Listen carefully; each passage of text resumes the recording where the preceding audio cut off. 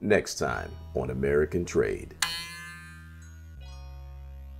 Chef Todd, you are the executive chef and a teacher with the team here, but earlier in your journey, you faced some tough challenges, including addiction and incarceration.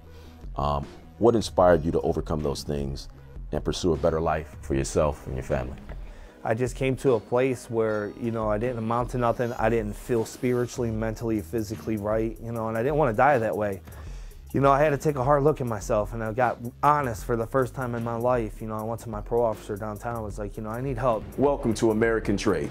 Today's guest is an inspiration for how you can take control of your life and set a course for excellence. My name is Todd Whitman. I'm the executive chef of Sérénité Restaurant Culinary Institute. When I got in the industry, I was like a sponge. I just wanted to learn.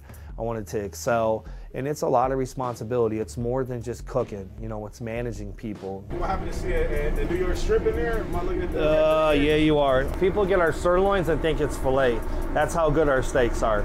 We get students that come in. First, they spend 6 weeks in the recovery center, then they transition over to the culinary school, making sure that this is the right fit for them. This is William, a graduating student here. He's hired in, very talented. It takes a team effort from the top to the bottom, and that's what we do. We truly care about people and helping them get on their journey.